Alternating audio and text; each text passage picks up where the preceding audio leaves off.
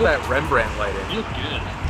What's up, guys? Got a brand new video for you today. Here with Patrick. What's up, guys? How you guys doing? How are you doing? I'm solid. It's a little cold, a little crispy.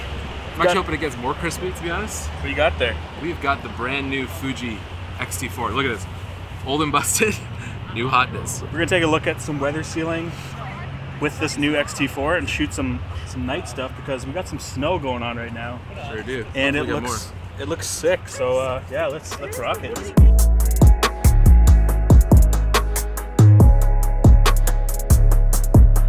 All right, so something I didn't talk about in the little first impressions video is something that we're doing right now, and it's actually dual recording. So you can record 4K 10-bit to both cards, which is pretty cool. You're getting a straight backup. I'll show you what that looks like. They also move the cards so they're like this now instead of side by side. One thing I need to mention is that we're still using the same battery from when I did my first hands-on impressions. Same battery. And what's it at? 3 bars left out of 5, so that's like what, like 20%? And I've already changed my Canon battery once vlogging on the 5D Mark IV. So we're shooting at ISO 1600 right now, which actually looks pretty clean in the viewfinder and also on the screen. Obviously you can't really tell until you get into the edit, but coming from the X-T3, I have no issue pushing it to 3200. Crush the blacks a little bit, you're not really gonna get much noise. And also Fuji grain just looks like, the high ISO looks more like a film grain than any other camera I've pretty much used. Patrick filming Optimus Prime.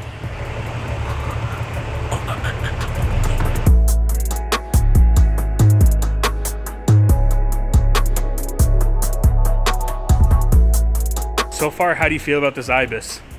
If you're not moving a lot, which is what IBIS is for, but if you're relatively stable, you know, lock your shoulders, kind of keep it, plus having the screen out like this, and you're low, I wouldn't walk with it. I certainly wouldn't run with it, but if you're just doing slow, small pans, it's very, very stable. But that's the key to IBIS. People want it to be a gimbal walking down the street, but it's really for getting micro jitters out, especially on a prime lens like this. If you're just sitting here, if I wasn't using IBIS, it would be like, it would be nuts. You would see every small little movement. Well, that's exactly it. Like, you can't run with a thing. It's not a gimbal. It's just supposed to help remove micro jitters and random little, you know, little movements and stuff. When this lady walks across the street, I'm gonna try and catch her as like I stride by. Here we go.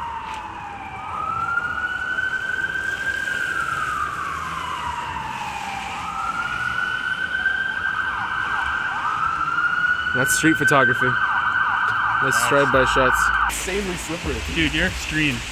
Too extreme. A full send, man. Full send. Parkour. I actually really like this lens a lot. I think it's better for stills, but it is really cool for video.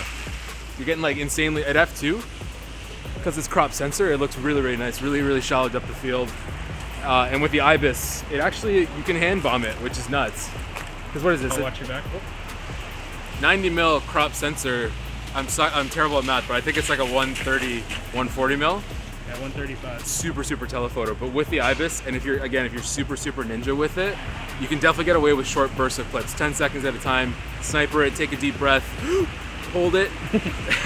And it's definitely usable, which is nuts, because you could never do this with the X-T3. If you start to move a little bit, it's gonna do this thing which IBIS does where it's like catching up to your movements. Yeah. So it starts to feel like really unnatural. I'm gonna turn it off completely though. You can set it up. Oh my God, the micro jitters are awful. Yeah, if you show those clips side by side, they're like night and day.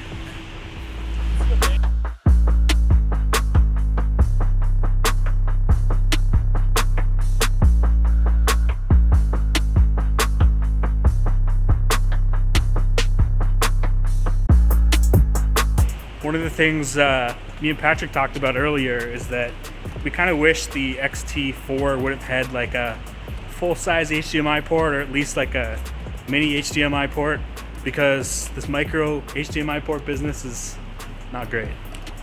I'm not a fan of micro HDMI at all. It breaks easily. If you put a little bit of tension on it, it usually snaps, and if it breaks, you usually have to send this in to get repaired, and it's just a huge pain. I think that might be it. The camera's a little too wet, it's a little too cold, and finally we depleted this brand new X-T4 battery, so I think it's time to call it. All right, so that's it for this video. I have no idea what this video is about, but we're out here shooting weather sealing tests, right? That's all that matters. We're out here shooting, putting the X-T4 through its paces in downtown Toronto. Anyway, thanks for watching this video. Follow Patrick put links to his social media stuff below. He makes cool videos, and he's the Twitter master. But yeah, if you like this video, give it a thumbs up. If you dislike this video, give it a thumbs down twice. Don't forget to hit that notification bell. I'll see you guys in the next one.